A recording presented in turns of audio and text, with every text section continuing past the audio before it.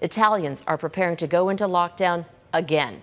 On Monday, much of the country will be under tougher COVID-19 restrictions. The move is aimed at stopping an alarming surge in cases.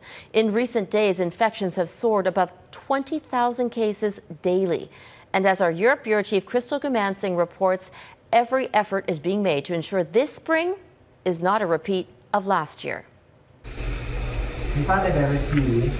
It is a sense of déjà vu for doctors in Italy. This hospital in the Lombardy region was one of many unable to cope with the onslaught of illness when the pandemic first hit.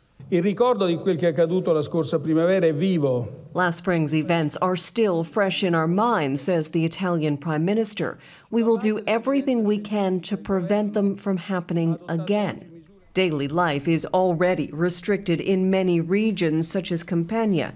Naples' famous seaside walkways are empty, along with piazzas and non-essential shops. Come Monday, new strict measures could be in place across much of Italy. Regions such as Lombardy and Lazio, where Rome is located, may be shut down completely. The government updated the criteria for red zones to include any area with more than 250 new weekly cases per 100,000 people. The measures are expected to remain in place until April 6th. I'm worried, says this woman. My 14-year-old daughter is working virtually for school. She is losing her best years of adolescence like this. From morning to night, she is inside the house in her pajamas.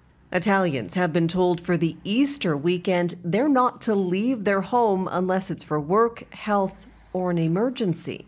Ma anche sullo stato psicologico di noi tutti.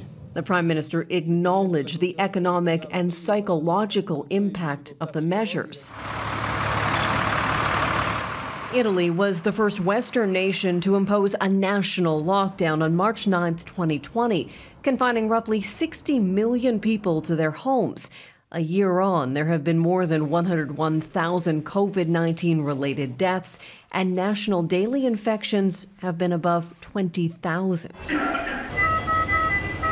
To support hospitals, a new traveling intensive care unit is available. 8 converted train coaches can transport up to 21 patients by rail. The main train station in Rome is also doubling as a vaccination center. It was as good as it could be. I didn't have to wait outside. I was seen by somebody who could help me with English. The guy who administered the vaccine was excellent. Vaccines and lockdowns are the tools at hand. It's hoped the combination will be strong enough to prevent a repeat of last year. Goomansingh, Global News, London.